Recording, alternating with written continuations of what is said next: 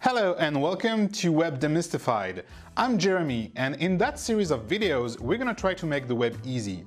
So today, in that special episode, I'm gonna give you a quick overview of what the web is and how it works. Lame. Yeah, maybe there will be stuff you already know, but you could be surprised. And if you're not, show that video to someone who will be. Anyway, we have to start somewhere, so let's go.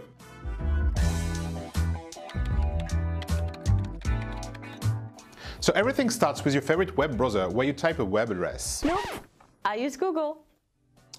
Yeah, and Google, like any other search engine that you could use, is nothing but a website for which you have to type its web address.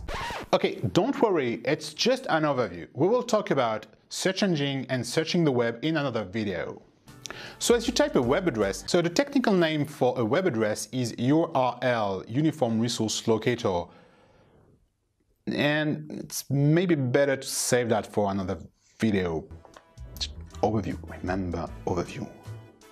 So as you type a web address and hit the enter key or click a link from a search page, your browser will send a request to the server that hosts the website that lives at that address. There, the server will process the address and it will send you back an HTML document. And yeah, we will get into the details of how server and request work in another video. Next, the browser retrieves the HTML document and it reads it. Usually, the HTML document contains further information telling the web browser that it needs some extra resources to render the full page. For example, style sheets to know how to display the document, images, or even scripts to attach special effects.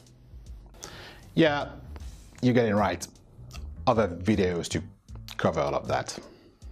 Your browser will request all those extra resources, and once it gets all the resources, it will mix them all together to, at last, display the web page you were expecting. Okay, let's recap.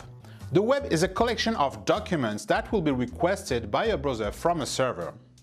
Each document is accessible through a web address, and the browser will mix all the necessary documents to turn any HTML document into a nice web page.